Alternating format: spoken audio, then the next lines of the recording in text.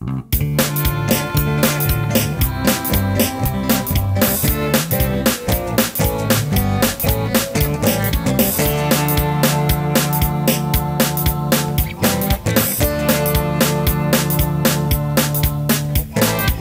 went down to Georgia.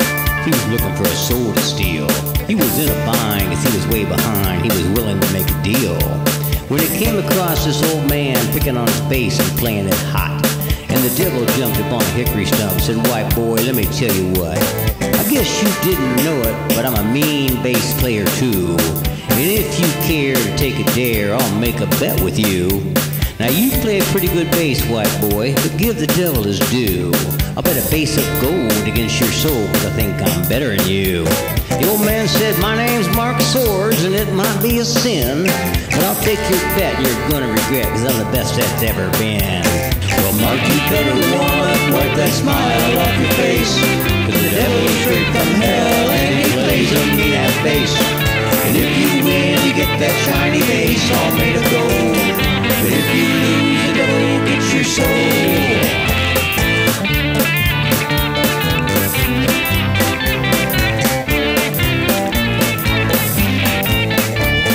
The devil opened up his case and said, "Mark Swords, just have a sip. I'll start this thing on my gold bass, cause your bass looks like shit." He picked a string or two, and then he wished old Mark Swords luck.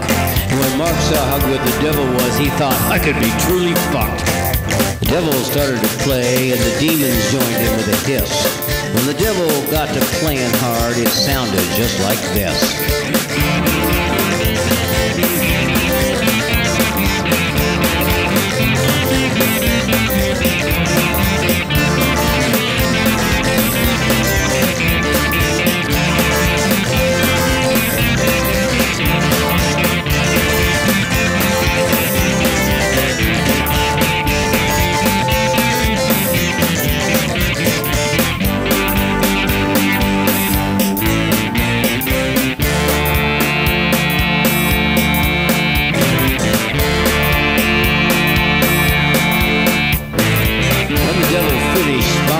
"Well, you're pretty good, old son.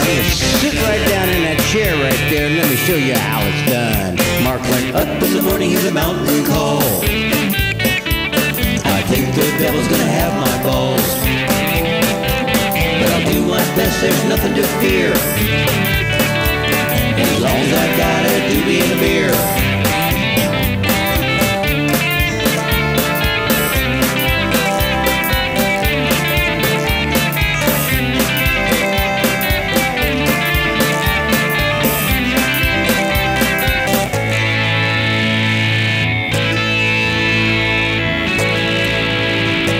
The devil bowed his head because he knew that he'd just been fucked.